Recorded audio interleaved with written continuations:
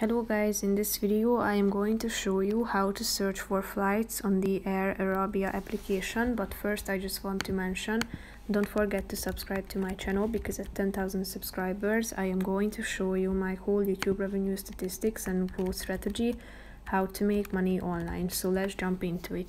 First of all, open the application on your phone. After that you should tap on the book button down below, which is the second option. Then select the type of flight, such as one-way or return at the top.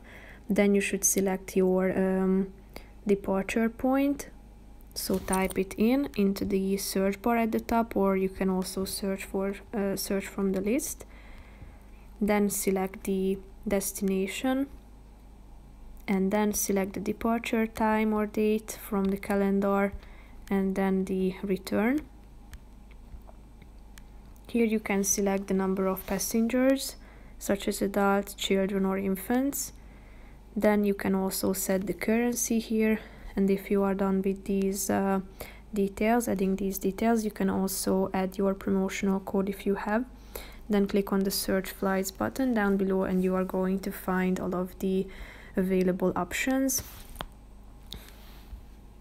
So tap on the relevant one you are interested in, and then tap on the button continue after selecting which one you would like to book, and then you will be able to add the payment method. And basically that's it for this video guys. See you in the next one. Bye bye.